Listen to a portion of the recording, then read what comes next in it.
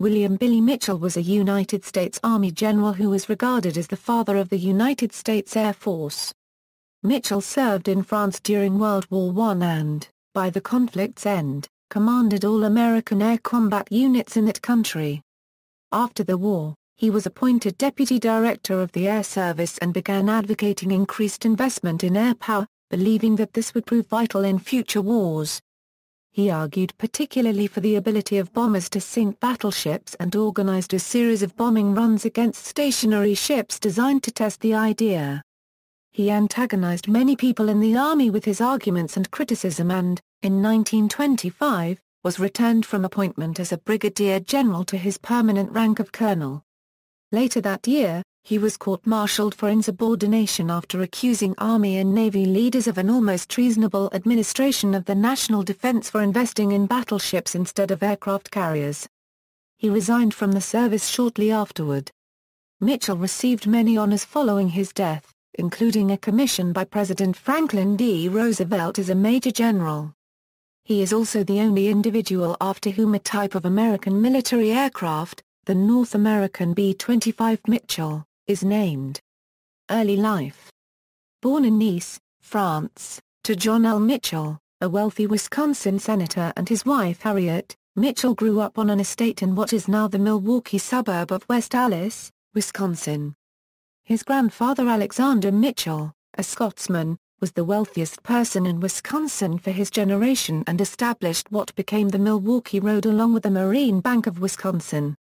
Mitchell Park and the important shopping precinct Mitchell Street were named in honor of Alexander. Billy Mitchell graduated from Columbian College of George Washington University. He then enlisted as a private at age 18 in Company M of the 1st Wisconsin Infantry Regiment on May 14, 1898, early in the Spanish-American War. Quickly gaining a commission due to his father's influence, he joined the U.S. Army Signal Corps. Following the cessation of hostilities, Mitchell remained in the Army. He predicted as early as 1906, while an instructor at the Army's Signal School in Fort Leavenworth, Kansas, that future conflicts would take place in the air, not on the ground. A member of one of Milwaukee's most prominent families, Billy Mitchell was probably the first person with ties to Wisconsin to see the Wright brothers' plane fly. In 1908, when a young Signal Corps officer, Mitchell observed Orville Wright's flying demonstration at Fort Myer, Virginia. Mitchell took flight lessons at the Curtiss Aviation School at Newport News, Virginia. In March 1912, after assignments in the Philippines and Alaska Territory that saw him tour battlefields of the Russo-Japanese War and conclude that war with Japan was inevitable one day, Mitchell was one of 21 officers selected to serve on the General Staff at the time, its youngest member at age 32. Ironically, he appeared in August 1913 at legislative hearings considering a bill to make Army aviation a branch separate from the Signal Corps and testified against the bill.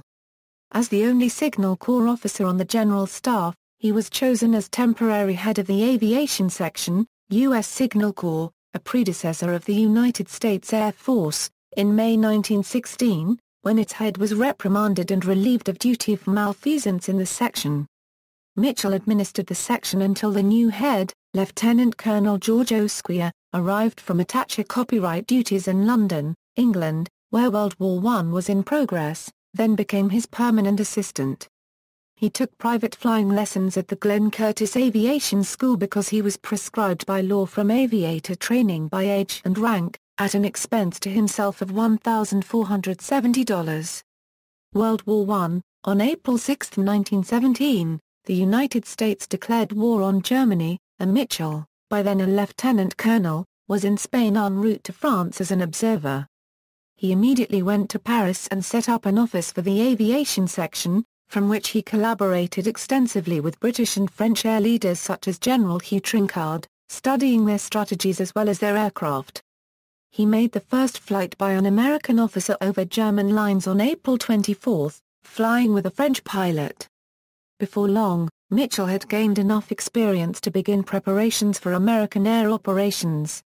Mitchell rapidly earned a reputation as a daring, flamboyant, and tireless leader. He was promoted to the temporary rank of colonel on October 10, 1917 to rank from August 5. In September 1918, he planned and led nearly 1,500 British, French and Italian aircraft in the air phase of the Battle of Saint-Mihiel, one of the first coordinated air-ground offensives in history. He was elevated to the rank of Brigadier General on October 14, 1918 and commanded all American air combat units in France. He ended the war as Chief of Air Service, Group of Armies, and became Chief of Air Service, Third Army after the armistice. Recognized as one of the top American combat airmen of the war alongside aces such as his good friend, Eddie Rickenbacker, he was probably the best-known American in Europe. He was awarded the Distinguished Service Cross, the Distinguished Service Medal, the World War I Victory Medal with 8 campaign clasps, and several foreign decorations. Despite his superb leadership and his fine combat record, he alienated many of his superiors during and after his 18 months in France. Post-war advocate of air power. Return from Europe. Returning to the United States in January 1919, it had been widely expected throughout the Air Service that Mitchell would receive the post-war assignment of Director of Air Service. Instead he returned to find that Major General Charles T. Noah, an artilleryman who had commanded the Rainbow Division in France, had been appointed director on the recommendation of his classmate General Pershing, to maintain operational control of aviation by the ground forces. Mitchell received appointment on February 28, 1919, as Director of Military Aeronautics, to head the flying component of the Air Service, but that office was in name only as it was a wartime agency that would expire 6 months after the signing of a peace treaty. Noah instituted a reorganization of the Air Service based on the divisional system of the AEF, eliminating the DMA as an organization, and Mitchell was assigned as third assistant executive, in charge of the Training and Operations Group, Office of Director of Air Service, in April 1919. He maintained his temporary wartime rank of Brigadier General until June 18, 1920, when he was reduced to Lieutenant Colonel, Signal Corps. When the Army was reorganized by Congress on June 4, 1920, the Air Service was recognized as a combatant arm of the line, third in size behind the infantry and artillery. On July 1, 1920, Mitchell was promoted to the regular Army rank of Colonel in the Signal Corps, but also received a recess appointment on July 16 to become Assistant Chief of Air Service with the rank of Brigadier General. On July 30, 1920, he was transferred and promoted to the permanent rank of Colonel, Air Service, with date of rank from July 1, placing him first in seniority among all Air Service branch officers. On March 4, 1921, Mitchell was appointed Assistant Chief of Air Service by new President Warren G. Harding with consent of the Senate. On April 27 Mitchell was reappointed as a Brigadier General with date of rank retroactive to July 2, 1920. Mitchell did not share in the common belief that World War I would be the war to end war. If a nation ambitious for universal conquest gets off to a flying start in a war of the future, he said, it may be able to control the whole world more easily than a nation has controlled a continent in the past. He returned from Europe with a fervent belief that within a near future, possibly within 10 years, air power would become the predominant force of war, and that it should be united entirely in an independent air force equal to the Army and Navy. He found encouragement in a number of bills before Congress proposing a Department of Aeronautics that included an air force separate from either the Army and Navy, primarily legislation introduced concurrently in August 1919 by Senator Harry New of Indiana and Representative Charles F. Curry of California, influenced by the recommendations of a fact-finding commission sent to Europe under the direction of Assistant Secretary of War Benedict Crowell in early 1919 that contradicted the findings of Army boards and advocated an independent air force. Friction with the Navy. Mitchell believed that the use of floating bases was necessary to defend the nation against naval threats, but Chief of Naval Operations Admiral William S. Benson had dissolved Naval Aeronautics as an organization early in 1919. However, senior naval aviators feared that land-based aviators in a unified independent air force would no more understand the requirements of sea-based aviation than ground forces commanders understood the capabilities and potential of air power, and vigorously resisted any alliance with Mitchell. The Navy's civilian leadership was equally opposed, if for other reasons. On April 3, Mitchell met with Assistant Secretary of the Navy Franklin D. Roosevelt and a board of admirals to discuss aviation, and Mitchell urged the development of naval aviation because of the growing obsolescence of the surface fleet. His assurances that the air service could develop whatever bomb was needed to sink a battleship, and that a national defense organization of land, sea, and air components was essential and inevitable, were met with cool hostility. Mitchell found his ideas publicly denounced as pernicious by Roosevelt. Convinced that within as soon as 10 years strategic bombardment would become a threat to the United States and make the air service the nation's first line of defense instead of the Navy, he began to set out to prove that aircraft were capable of sinking ships to reinforce his position. His relations with superiors continued to sour as he began to attack both the War and Navy departments for being insufficiently far-sighted regarding air power. He advocated the development of a number of aircraft innovations, including bomb sights, sled runner landing gear for winter operations, engine superchargers and aerial torpedoes. He ordered the use of aircraft in fighting forest fires and border patrols, and encouraged the staging of a transcontinental air race, a flight around the perimeter of the United States. He also encouraged Army pilots to challenge speed, endurance and altitude records. In short, he encouraged anything that would further develop the use of the aircraft, and that would keep aviation in the news. Project B, anti-ship bombing demonstration, in February 1921, at the urging of Mitchell, who was anxious to test his theories of destruction of ships by aerial bombing. Secretary of War Newton Baker and Secretary of the Navy Josephus Daniels agreed to a series of joint Army-Navy exercises, known as Project B, to be held that summer in which surplus or captured ships could be used as targets. Mitchell was concerned that the building of dreadnoughts was taking precious defense dollars away from military aviation. He was convinced that a force of anti-shipping airplanes could defend a coastline with more economy than a combination of coastal guns and naval vessels.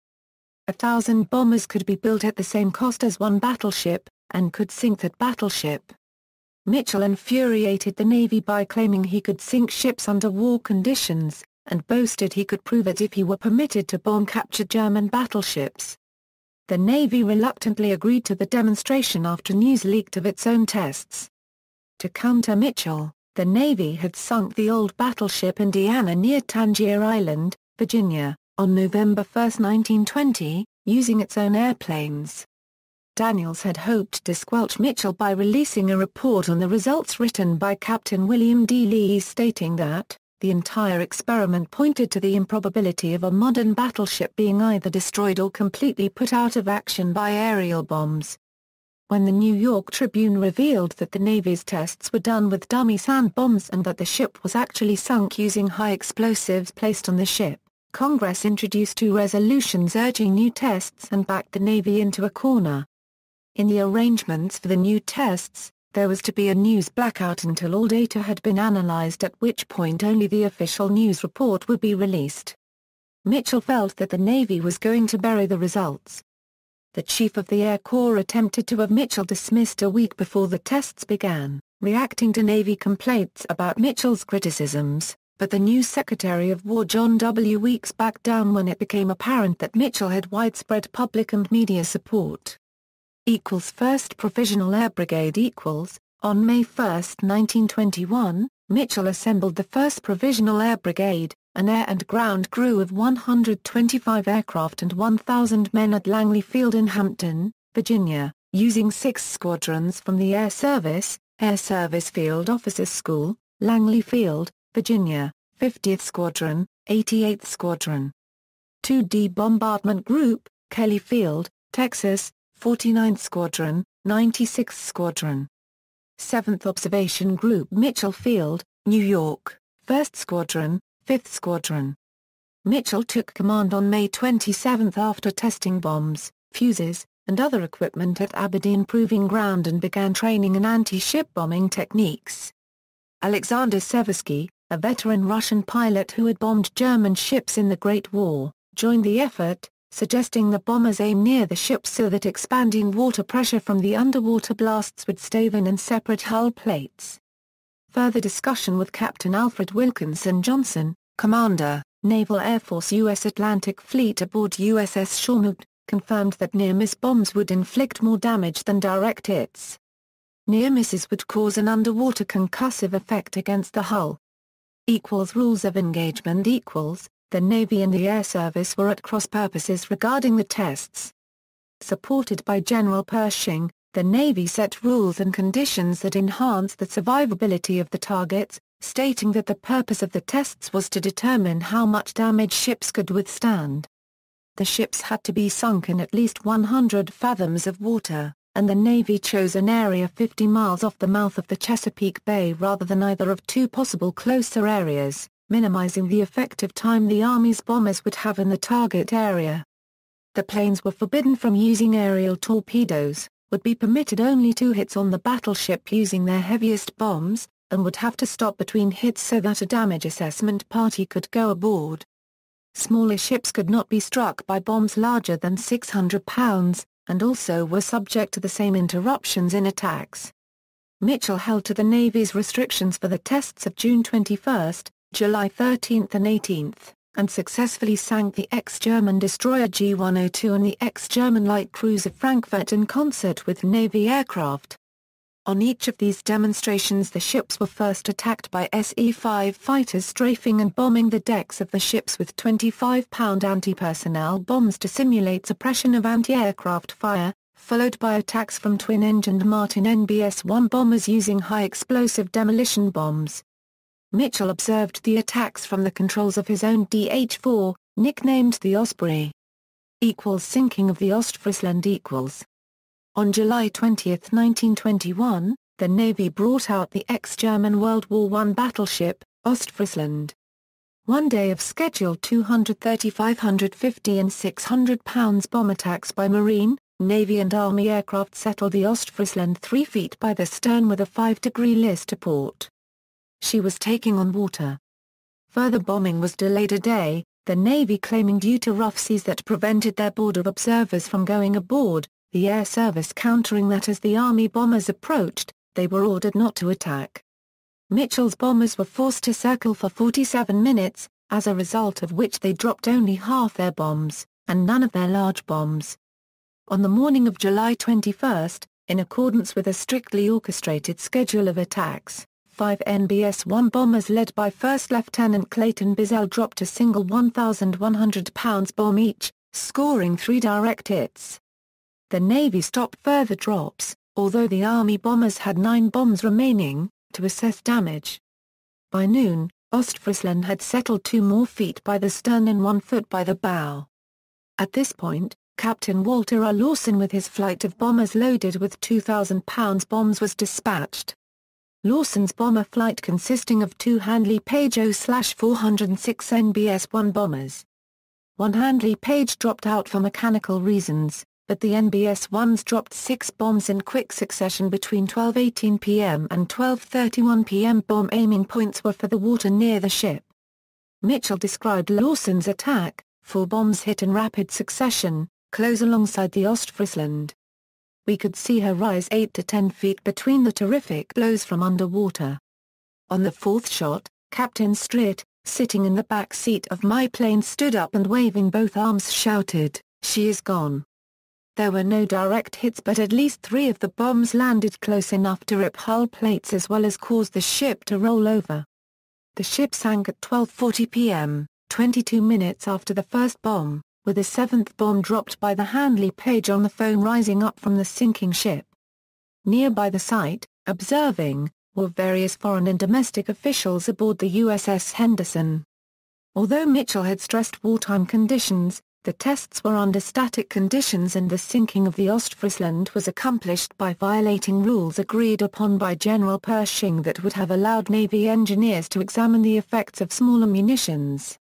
Navy studies of the wreck of the Ostfriesland show she had suffered little topside damage from bombs and was sunk by progressive flooding that might have been stemmed by a fast-acting damage control party on board the vessel.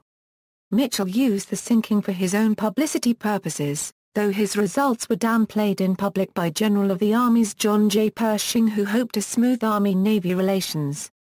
the efficacy of the tests remain in debate to this day. Nevertheless, the test was highly influential at the time, causing budgets to be redrawn for further air development and forcing the Navy to look more closely at the possibilities of naval air power. Despite the advantages enjoyed by the bombers in the artificial exercise, Mitchell's report stressed points which would later be highly influential in war. Sea craft of all kinds, up to and including the most modern battleships, can be destroyed easily by bombs dropped from aircraft, and further, that the most effective means of destruction are bombs. They demonstrated beyond a doubt that, given sufficient bombing planes and short and adequate Air Force Sea aircraft constitute a positive defense of our country against hostile invasion. The fact of the sinkings was indisputable, and Mitchell repeated the performance twice in tests conducted with like results on obsolete U.S. pre-dreadnought battleship Alabama in September 1921, and the battleships Virginia and New Jersey in September 1923. The latter two ships were subjected to tear gas attacks and hit with specially designed 4,300-pound demolition bombs. Aftermath of the bombing tests. The bombing tests had several immediate and turbulent results. Almost immediately the Navy and President Harding were incensed by an apparent demonstration of naval weakness just after Harding had announced on July 10 invitations to other naval powers to gather in Washington for a conference on the limitation of naval armaments. Statements asserting the obsolescence of the battleship by disarmament proponents in Congress such as Senator William Borah heightened official anxiety. Both services tried to defuse the results by reports from the Joint Board and General Pershing dismissing Mitchell's claims, and suppressing Mitchell's report, but the latter was leaked to the press. General Noha in September forced a showdown over Mitchell as the bombing tests continued. He confronted Secretary Weeks and demanded that either he relieve Mitchell as Assistant Chief of Air Corps or accept Noha's resignation. Weeks allowed Noha to resign on October 4 and return to the ground forces for personal reasons. A reciprocal resignation offer from Mitchell was refused. Major General Mason Patrick was again chosen by Pershing to sort out a mess in the air service and became the new chief on October 5. Patrick made it clear to Mitchell that although he would accept Mitchell's expertise as counsel, all decisions would be made by Patrick. When Mitchell soon got into a minor but embarrassing protocol rift with our Admiral William A. Moffett at the start of the Naval Arms Limitation Conference, Patrick assigned him to an inspection tour of Europe with Alfred V. Verville and Lieutenant Clayton Bizzell that lasted the duration of the conference over the winter of 1921-22. West Virginia, Mitchell was dispatched by President Harding to West Virginia to stop the warfare that had broken out between the United Mine Workers, Stone Mountain Coal Company, the Baldwin-Felts Detective Agency, and other groups after the Methuen massacre. Miners outraged by the ambush slaying of Methuen Police Chief Sid Hatfield by agents for the coal company marched on Mingo and Logan County leading to the Battle of Blair Mountain, August 25 to September 2, 1921. On August 26, Mitchell commanded Army bombers from Maryland to Charleston, West Virginia. Mitchell told the press that Army bombers alone could end the Mingo War by dropping tear gas on the miners. A private army of 3,000 led by Sheriff Don Chaffeen and financed by the Coal Operators Association engaged in gun battles and used private planes to drop dynamite charges and World War I surplus gas and explosive bombs against an estimated 13,000 miners. Neither side responded to President Harding's August 30 proclamation to cease hostilities. In the last days of the civil disturbance, Mitchell's bombers flew several reconnaissance missions but did not engage in combat. One bomber crashed on a return flight, killing 3 crew members. On September 3, surrounded by 2,000 Army troops, Chaffeen's force dispersed and most miners went home although some surrendered to the Army. Later, Mitchell cited the Mingo War as an example of the potential for air power in civil disturbances. Promoting air power. The day has passed when armies on the ground or navies on the sea can be the arbiter of a nation's destiny in war. The main power of defense and the power of initiative against an enemy has passed to the air. November 1918. In 1922, while in Europe for General Patrick, Mitchell met the Italian air power theorist Giulio Douhet, and soon afterwards an accepted translation of Douhet's The Command of the Air began to circulate in the air service. In 1924, General Patrick again dispatched him on an inspection tour, this time to Hawaii in Asia, to get him off the front pages. Mitchell came back with a 324-page report that predicted future war with Japan, including the attack on Pearl Harbor. Of note, Mitchell discounted the value of aircraft carriers in an attack on the Hawaiian Islands, believing they were of little practical use as not only can they not operate efficiently on the high seas, but even if they could, they cannot place sufficient aircraft in the air at one time to ensure a concentrated operation. Rather, he believed a surprise attack on the Hawaiian Islands would be conducted by land-based air power operating from islands in the Pacific. His report, published in 1925 as the book Winged Defense, foretold wider benefits of an investment in air power. Those interested in the future of the country, not only from a national defense standpoint but from a civil, commercial and economic one as well, should study this matter carefully, because air power has not only come to stay but is, and will be, a dominating factor in the world's development. Winged Defense sold only 4,500 copies between August 1925 and January 1926, the month surrounding the publicity of the court-martial, thus Mitchell did not reach a widespread audience. Friction and emotion Mitchell experienced difficulties within the Army, notably with his superiors when he appeared before the Lampert Committee of the U.S. House of Representatives and sharply castigated Army and Navy leadership. The War Department had endorsed a proposal to establish a General Headquarters Air Force as a vehicle for modernization and expansion of the air service, to be funded through shared appropriations for aviation with the Navy, but shelved the plan when the Navy refused, incensing Mitchell. In March 1925, when his term as Assistant Chief of the Air Service expired, he reverted to his permanent rank of colonel and was transferred to San Antonio, Texas, as Air Officer to a Ground Forces Corps. Although such demotions were not unusual in demobilizations, the move was widely seen as punishment and exile, since Mitchell had petitioned to remain as Assistant Chief when his term expired, and his transfer to an assignment with no political influence at a relatively unimportant Army base had been directed by Secretary of War John Weeks. Court-martial. In response to the Navy's first helium-filled rigid airship Shenandoah crashing in a storm in September 1925, killing 14 of the crew, and the loss of 3 seaplanes on a flight from the West Coast to Hawaii, Mitchell issued a statement accusing senior leaders in the Army and Navy of incompetence and almost treasonable administration of the national defense. In October 1925, a charge with 8 specifications was proffered against Mitchell on the direct order of President Calvin Coolidge, accusing him of violation of the 96th Article of War, an omnibus article that Mitchell's chief counsel, Congressman Frank Reed, declared to be unconstitutional as a violation of free speech. The court-martial began in early November and lasted for 7 weeks. The youngest of the 12 judges was Major General Douglas MacArthur, who later described the order to sit on Mitchell's court-martial as one of the most distasteful orders I ever received. Of the 13 judges, none had aviation experience and 3 were removed by defense challenges for bias, including Major General Charles P. Summerall, the president of the court. The case was then presided over by Major General Robert Lee Howze. Among those who testified for Mitchell were Eddie Rickenbacker, Hap Arnold, Carl Spaatz and Fiorello LaGuardia. The trial attracted significant interest, and public opinion supported Mitchell. However, the court found the truth or falsity of Mitchell's accusations to be immaterial to the charge and on December 17, 1925, found him guilty of all specifications and of the charge. The court suspended him from active duty for 5 years without pay, which President Coolidge later amended to half pay. The general's ruling in the case wrote, "The court is thus lenient because of the military record of the accused during the World War." MacArthur later claimed he had voted to acquit, and Fiorello LaGuardia claimed that MacArthur's not guilty ballot had been found in the judge's anteroom.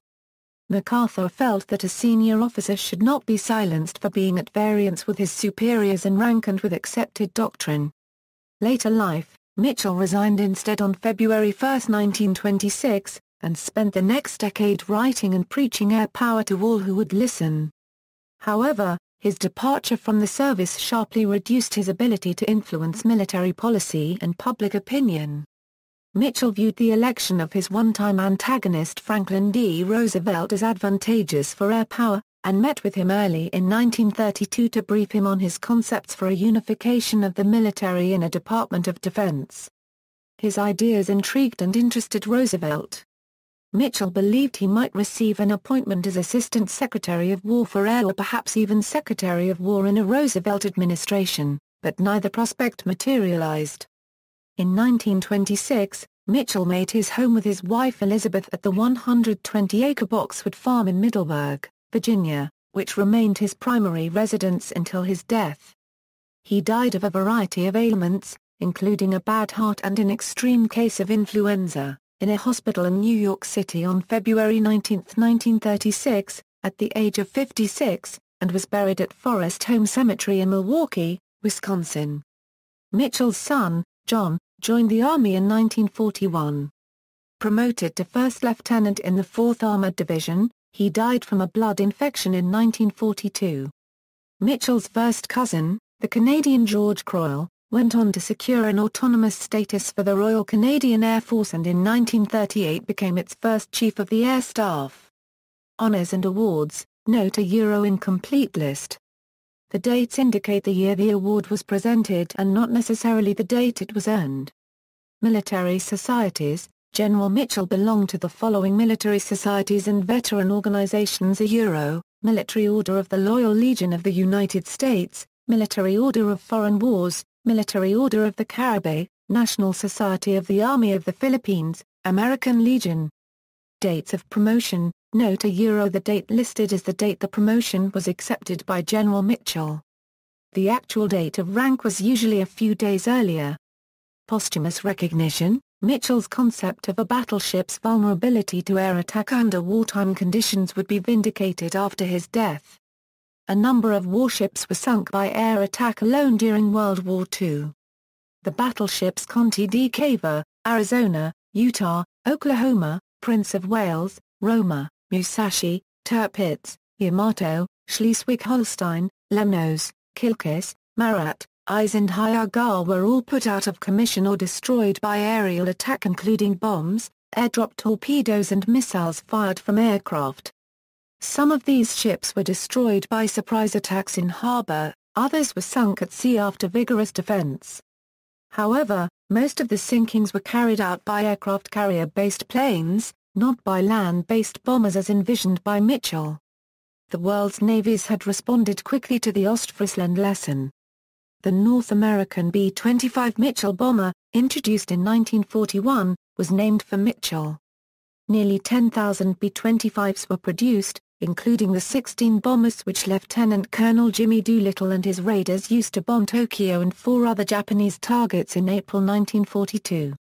In 1942, President Franklin Roosevelt, in recognizing Mitchell's contributions to air power, elevated him to the rank of Major General on the Army Air Corps retired list and petitioned the U.S. Congress to posthumously award Mitchell the Congressional Gold Medal, in recognition of his outstanding pioneer service and foresight in the field of American military aviation. It was awarded in 1946. In 1943, Walt Disney produced a film, Victory Through Air Power, which opened with a filmed quote from General Mitchell, and is dedicated to him. The movie is based on a book by Major Alexander P. Dostoevsky, and is an explanation of how long-range bombing and concentration of air power could shorten WWII, explaining the logistics and strategies that would give the Allies the upper hand at that time, as the Axis would be unable to develop similar aircraft and strategies due to their own issues.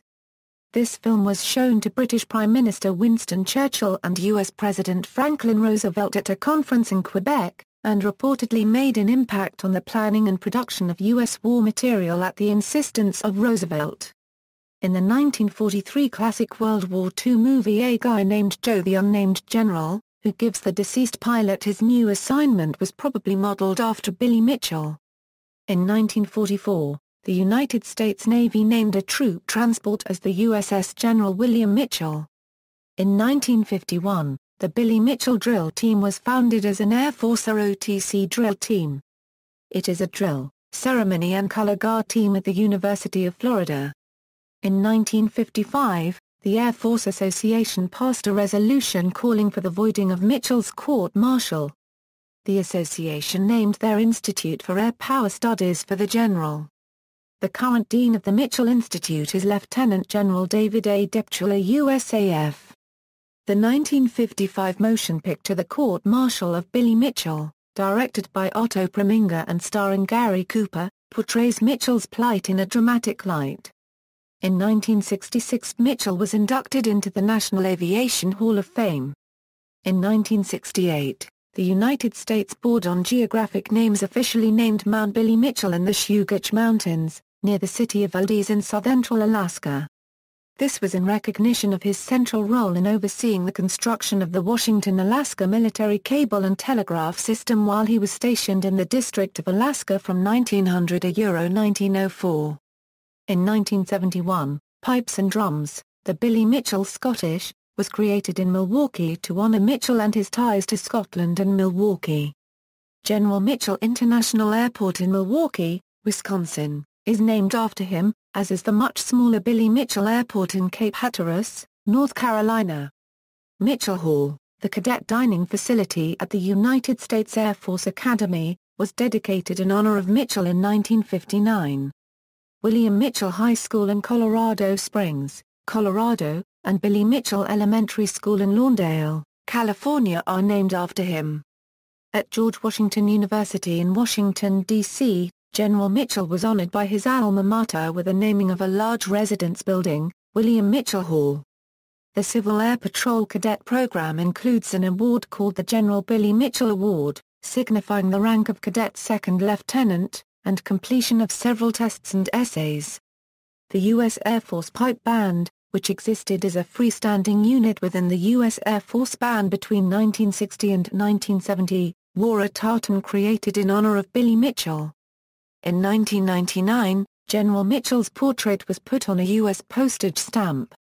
Although the 55-cent stamp met an airmail rate and portrayed a figure important to the development of aviation, it was not marked or issued as an airmail stamp.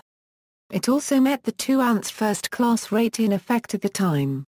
In 2004, Congress voted to reauthorize the President to posthumously commission Mitchell as a Major General in the Army, which the President did in 2005. On May 18, 2006, the U.S. Air Force unveiled 2 prototypes for new service dress uniforms, referencing the service's heritage. One, modeled on the United States Army Air Service uniform, was designated the Billy Mitchell Heritage Coat. Ironically, the Air Service campaigned persistently against the high-collar blouse, which was the Army's regulation uniform coat of the time, because of its chafing effect on pilots' necks. In 1924 they succeeded and adopted the turn-down collar-style blouse shown as the Hap Arnold uniform. In 2007, the Air Force first awarded the Air Force Combat Action Medal, which is based on the insignia painted on Billy Mitchell's own aircraft during World War I. William Sanders wrote the alternate history story Billy Mitchell's Overt Act. In the variant history depicted in the story, Mitchell managed to avoid the court-martial and was still alive and still an active service general in 1941. Being stationed in Hawaii, he correctly guessed the Japanese intentions, launched a preemptive strike on the oncoming Japanese carriers, and at the cost of his own life destroyed several of them and disabled others, preventing the Japanese attack on Pearl Harbor. References =Notes == Bibliography == External links: Court-Martial, Time Magazine, November 2, 1925, Court-Martial, Time Magazine, November 9, 1925, Guilty, Time Magazine, December 28, 1925, American Air Power Biography, Billy Mitchell, Billy Mitchell. Find a Grave. Retrieved June 20, 2010.